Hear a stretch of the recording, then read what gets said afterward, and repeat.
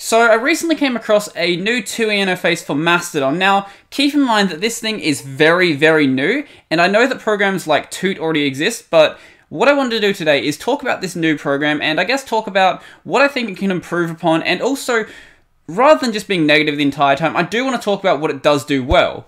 So if you're new to the channel, you know what to do, and let's jump right into it. Okay, so first up, this is the GitHub page for TUT.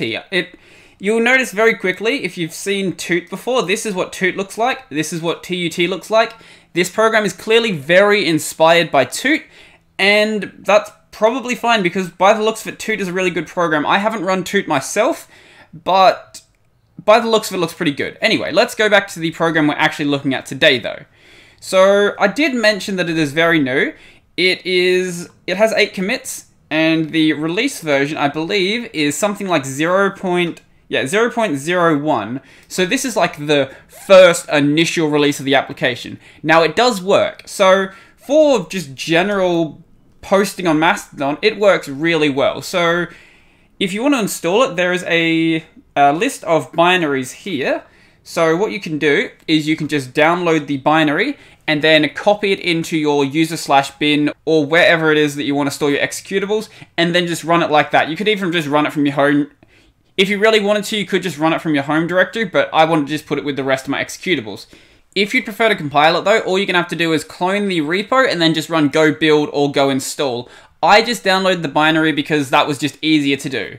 So let's actually jump into the application and see what it can do, because as I said before, it can do generally what you need it to do. So when you first run it, it's going to be a little bit different to when I've run it now. So when you first run it, it's going to prompt you to give a Mastodon instance you want to connect to. Then once you've done that, it'll open up your web browser and get you to just log into that.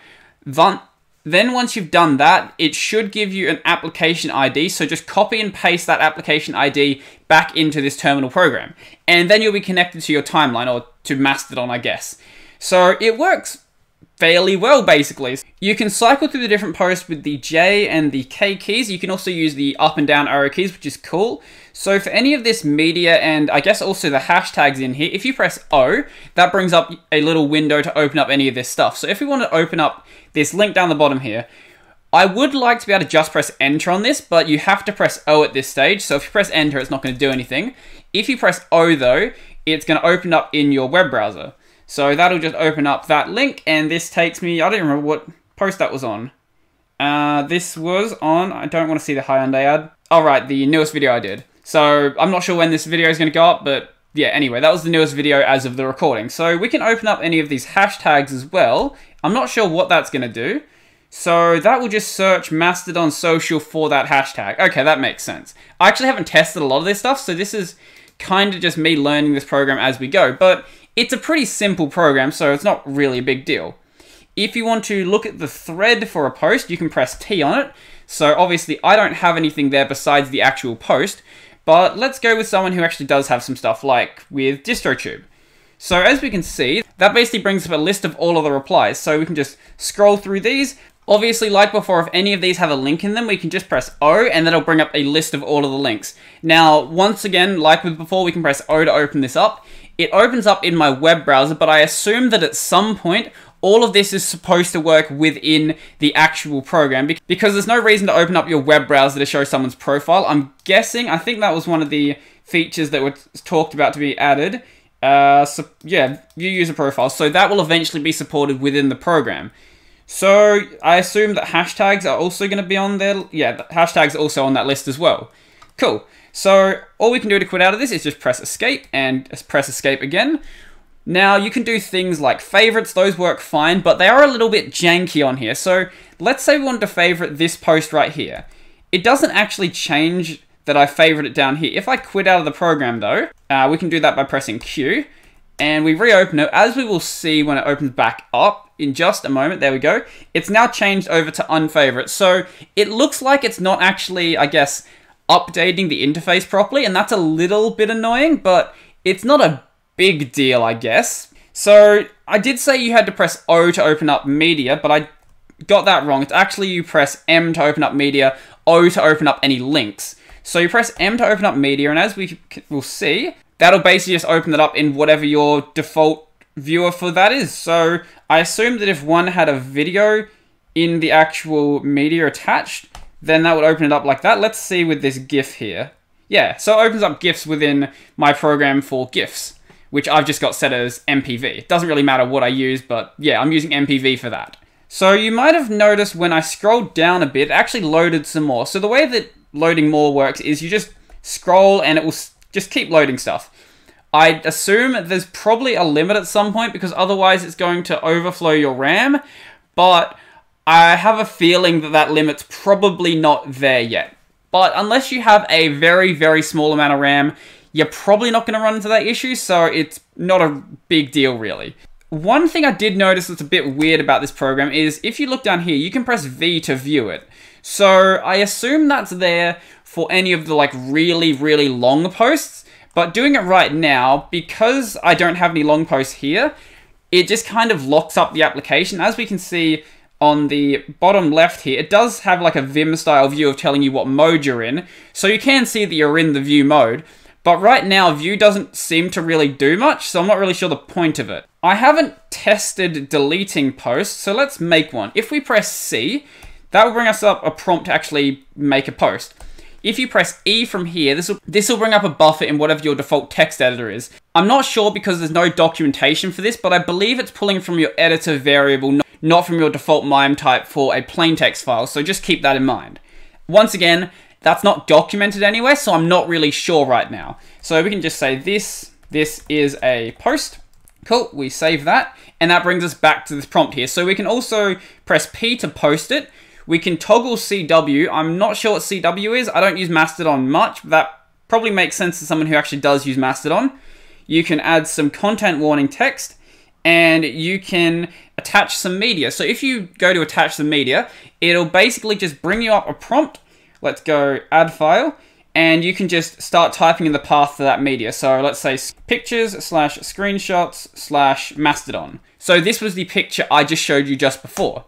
So we've attached that now, and now if we press escape, that'll just take us back to this previous prompt. And if we press P, that will then just post that. And it takes just a moment to do that. Cool, as we can see here, this now has our new post here. So we can actually view this and we can favorite this. So if we go and view this on the web interface for Mastodon, so it should have my post here now. I haven't actually properly tested this. Let's see if this actually works. Yep, cool, that has worked now. And as we saw before, I've also favorited it.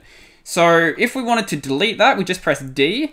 And I don't know if it's going to bring up like a confirmation prompt or anything, or if it's just going to delete it, or if it's not going to work. Is it not going to do anything? Does it not work? Maybe it doesn't work. Everything else works fine. So favoriting, posting, attaching media, all of that sort of stuff worked perfectly. I guess you can't delete stuff just yet, but I guess it's not a big deal. I actually take back what I just said. I just checked the web interface and the post has been deleted. So like with that problem we saw with favorites before, what was happening was the interface wasn't actually getting updated. So if we run that again, as we'll see, the post won't be here this time. But I guess it's just not properly refreshing the list like it was doing with the favorites. I assume Boost has the exact same problem. So yeah, just keep that in mind.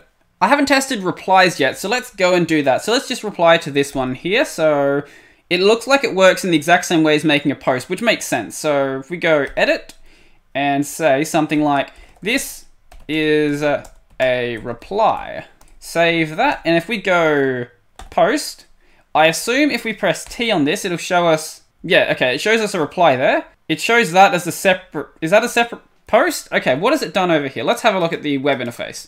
Sort of, yeah, no, that's working fine. It's just Mastodon's weird with the way it does replies, I guess. No, yeah, that does work how it's supposed to work. Okay, that's cool. Yeah, so it seems like that works as you would expect as well. So I guess we can delete this as well. And by the looks of it, it doesn't update properly on the TUI interface. Yeah, it is updating, maybe, wait, what? Has it not updated here? Yeah, I have no idea what just happened, but if we quit out of this, and we just reopen it, then the reply should be gone on here as well.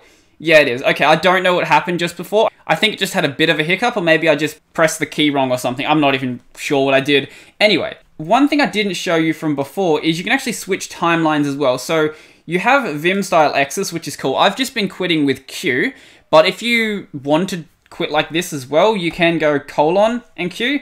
So, oh, that's cool. There's a context menu for the commands. So I'm guessing there's going to be more commands brought into it at some point as well.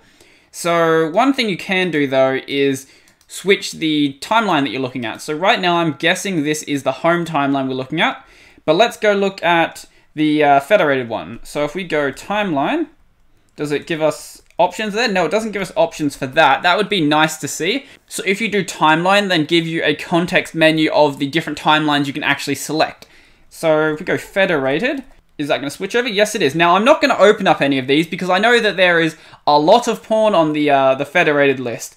So I'm not going to do that. But it is cool that this works. So if we switch over to another timeline, then... Oh, also tab completion works in case you didn't notice that I was doing that as well. What's another one we can do? We can go over to local. I don't know what local is. I'm guessing that's local to... I have no idea what this is, actually. I don't use Mastodon much.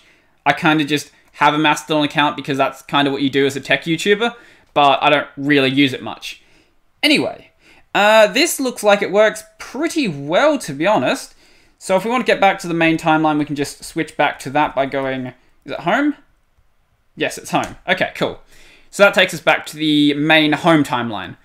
So all of this works pretty well. It's nowhere near as complete as something like Tut is. So I'm probably going to do a separate video on Tut. Maybe, I don't know. We'll see how I feel about that. But if I do start using Mastodon more, I'm probably going to start just using it through Tut because this is just a cool looking program. And also they have, is that a trumpet? Trombone? No, what am I saying? Not a trombone. Of course not a trumpet. It's a trumpet. Pretty sure? Is that a trumpet?